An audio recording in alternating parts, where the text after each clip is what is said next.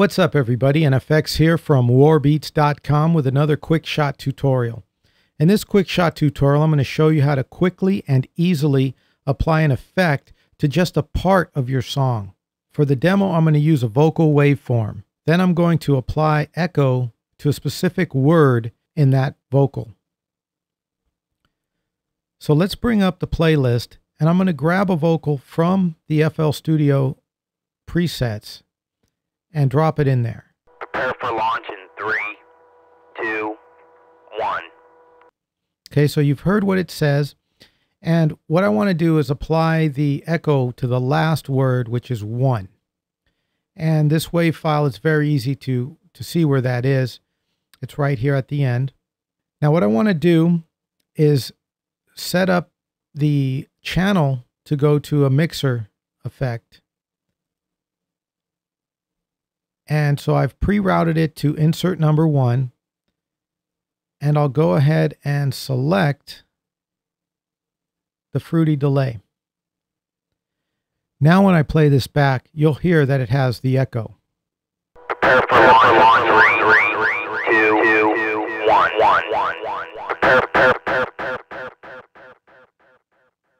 Okay, so, but obviously I don't want it on the whole part.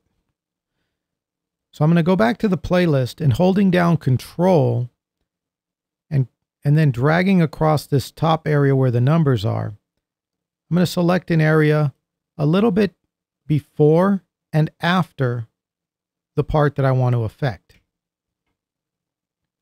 Then I'm going to go back to my mixer insert, and then I want to point out next to every effect that you put in the chain here, there's a little dot that glows or gets turned off depending on when you click it and what state it's in.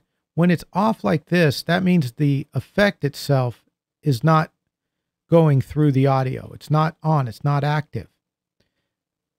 By default, it's on. In this case, I want it off by default. In other words, I want it to start out with no delay, and I want to turn on the delay for that last word, and then I want to turn the delay off again. So I'm going to go ahead and turn it off because that's the initial state that I want it to start in. Then I'll right click on it and select Create Automation Clip. Now you've seen this before in some of my other videos, so you know it's very easy and very powerful.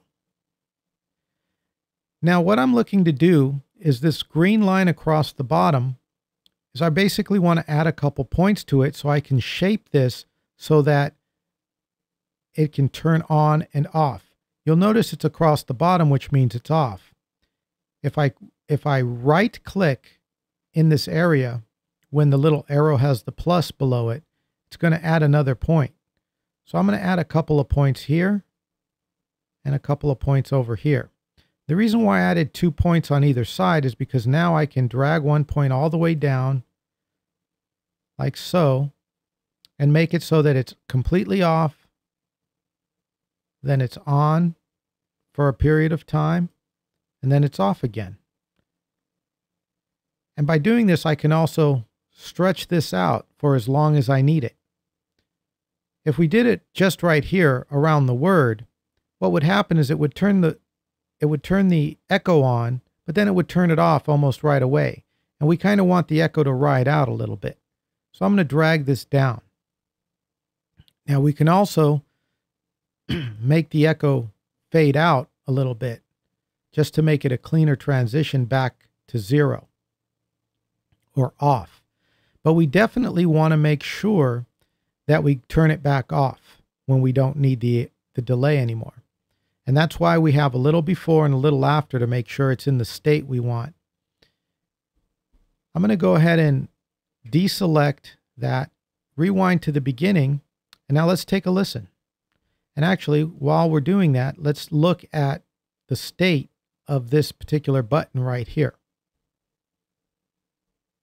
Prepare for launch in 3, 2, 1. Okay, so you probably saw that button there turn on and off with this waveform, or with this automation clip actually. And you may need to drag this out. to my ear, it sounded like it ended a little too soon, so I might want to drag it out, but it's up to you to find the right spots to do that. So there you go. Now you know how to turn effects off and on at your will and at your command. So enjoy it, use it, abuse it, and definitely visit warbeats.com and come and see what we're all about. We have free beat feedback, beat battles, user forums, drum kits, FL projects. This is NFX saying, catch you guys in the next tutorial.